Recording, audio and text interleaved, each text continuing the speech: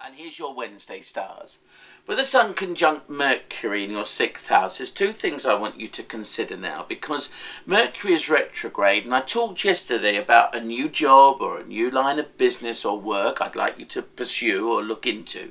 Or maybe a business you're currently involved in just needs geeing up a bit to be more creative and artistic. But whatever it is, it's about what you own and possess as an individual, through knowledge you've learned, through experience, or just the creative artistic side of you in some way. And Sun conjunct Mercury says this: you may not find what you want immediately, but you won't find it unless you start looking. And today is about looking for new and interesting things to do.